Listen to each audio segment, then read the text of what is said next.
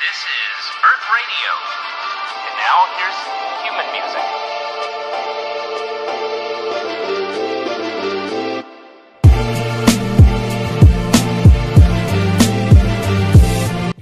What's good, squad? Welcome back to the channel. If you're new to this channel, hit that subscribe button, turn on my post notification bell because your boy is only going up from here. Alright, so let's get it. Remember in the last vlog I was talking to you guys about what I had coming in those packages. Only one person had it correct. Only one person had it correct. And I just want to say, I know this might not sit right with a lot of people. This may not be the ideal setup for this car, but I'm going back stance. And your boy got some new set of wheels. And I'm also going to talk to you guys about, is buying real wheels or three-piece wheels or just authentic wheels all in general, is it worth buying? So you stay tuned. Alright, let's get it.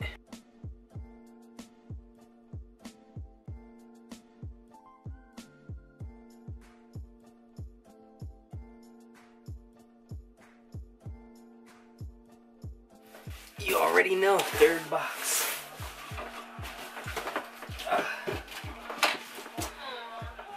It's starting to turn into a whole new JDM spot. Yeah, I know you guys are dying to see what's inside them. What wheels did I pick? Alright guys, so this is gonna be the best part of my day. I literally just got off work. I've been itching to get home to unbox these wheels. And you know, I just want to say, buying real wheels, it can be worth it.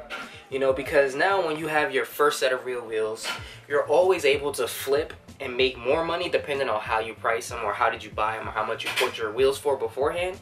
You're always able to either sell it for more, at least sell it at an even price. You know, so that's the cool thing about owning real wheels. So you guys already know I had the TE37s beforehand. And boom, TE37s is gone, but I was able to get another set of wheels right away. And be able to keep money on top of that. You know what I'm saying? So, I just want to say, like, if you're going to get into it, you know, I would try to go for a nice set of wheels my first time around. You know, and like I said, the durability of the real wheels, you know, it's good. Like, they're forged wheels. You know, you might get a little bend here, but depending on how you hit your wheel, you know, with a replica wheel, you could literally obliterate the whole thing, or you could bend it all the way into a U. So, it's like, you know, I say real wheels kind of hold up stronger, especially like where I live and there's potholes everywhere. You know, it's a lot. It just feels, it feels better driving the car knowing like if you hit a pothole, your whole entire wheel will not break apart or, you know, bend up. Now, I'm not going to sit here and lie to you guys and act like I never had a set of like replica wheels. I did.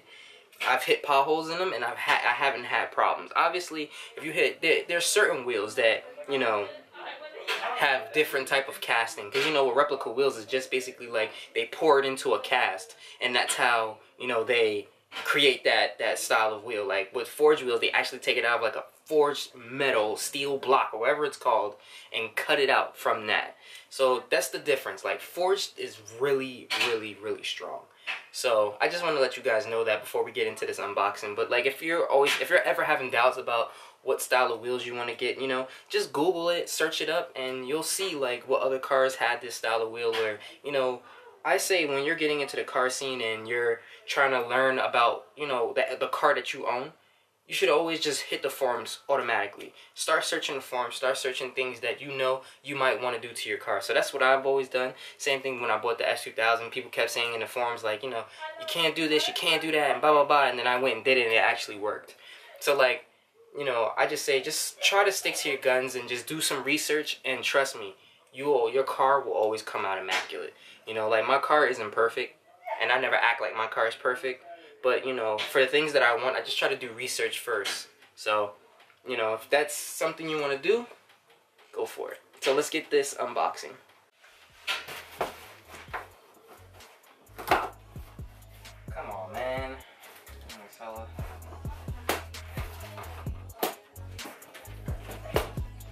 Oh snap! Y'all ready? Y'all ready?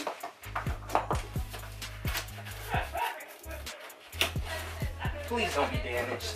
Please do not be damaged.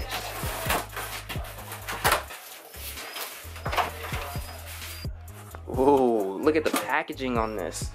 What did I do with the scissors? Don't mind my brother. He's out there talking to his friend. But yeah, man. They package it super good, super well. Trying to see if there's any scuffs or any dents or anything. But for the most part, it looks good, man. Alright, let's take it out. Oh, man. Oh, yeah. Woo! Ice! The ice, these came with brand new lips. So you already know this thing about to be shining. Ooh. Woo. See, I told y'all, man, I wanted to get something with a lip again. These wheels are a little bit wider, not gonna lie. That's why I said I cannot wait to, yo, dang. Getting my light skin on? Who is this guy? And he got the fresh cut. Yo, who auntie am I picking up tonight? With the ice. Come on, son. But these wheels are a little bit aggressive. Now, do I want to give you guys my specs? I don't know. You guys gonna have to hit that, smash that like button and hit that subscribe button to know these specs. Cause I know there's a couple of you guys on here that kept telling me to stance the car back. And it's not like I haven't been stanced before, but these ones are a little bit wider. So I can't wait to get these tested on, man. But for the most part, these things is icy, boy. You know what I mean? With the center caps. But I'm gonna get these powder coated, so don't mind the faces and stuff. I'm gonna get these powder coated, and you see, get this hex cap nice, and I'm gonna pick a color. What color do you think I should do these wheels, guys? You guys let me know down below. Yeah. I'm gonna get these faces painted soon, well, powder coated soon. I gotta pick a color. Yeah, y'all see that? Focus. Yeah, that work. These that work. What's good, guys? So I just came back from getting something to eat. So that's why I'm in a different attire right now. My clothes that I was wearing earlier is right there. So it's the same day. But I just want to say, and I want to give a huge shout out to VR Wheels, man. They definitely hooked me up with these wheels. My new wheels are looking so fire, bro. Tomorrow, Saturday, I have to work in the morning. But I'm going to try to get off early so that way I could test fit them. Just know, 3.5 lips in the front, 4-inch lips in the rear. We about to be crazy. Like I said, I know some of you guys aren't going to like this. I know some of you guys are going to hate it, but I don't know. I kind of want to give it one more go, man. Because I kind of miss that. I kind of miss having that setup and that look. It's not going to be too crazy on the camber or nothing like that, but it's definitely going to be fitted, though. Clean. And it freaking sucks because they're having Honda Day all the way in Maryland, bro. I don't think I could get myself to drive 5 hours, almost 5 to 6 hours out to go to a car show. I just can't do it. So I wanted to meet a lot of you guys at Honda Day, but it looks like that's not going to happen. So hopefully there's other shows that I could meet you guys at, and you guys are coming out to. But whew, them dishes, boy. Yo, do you see this? Them dishes, boy. Come on, man. Pizza dish, baby.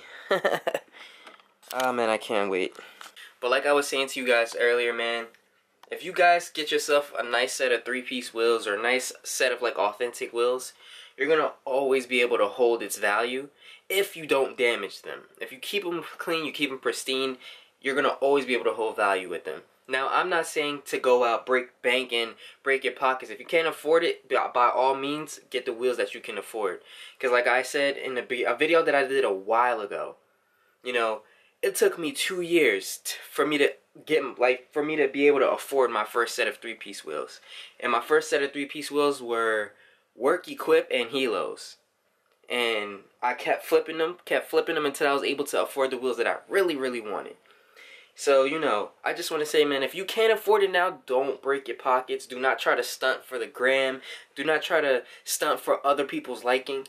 But if you're able to afford it, but you're just trying to go the cheaper route, I'm just telling you, just from my self-experience, it's better to own yourself a nice set of wheels because you're going to always always be able to hold this value. And you're going to always be able to sell it for either more or less, but it's not going to be something that's like drastic. You know what I'm saying? So like, let's just say you're in a buying for money, and you know you got your nice set of wheels sitting. At least you'll know, all right, those set of wheels I know I can at least get $2,000 for. So you know, like I said, it's an investment. You know, just like certain sneakers and stuff like that. Like I got, y'all be talking about sneakers and kicks, and it's like, yo, your boy got kicks up there. You feel me? I got kicks, but you know, it's an investment. You know, being a car enthusiast is all investments. You know, it's like you buy all these expensive car parts, but it's like, you know, you don't always get your money back, but sometimes you do. Sometimes you do, you know? But that's pretty much it, man. All I'm saying is work hard, grind hard, stay focused at all times, and always chase your dreams, no matter what. Because I know I'm going to chase my dreams, and I want to inspire you guys to keep chasing yours. Alright? So I'll catch you guys tomorrow when I go and test fit these wheels. Later, gang. Squad out.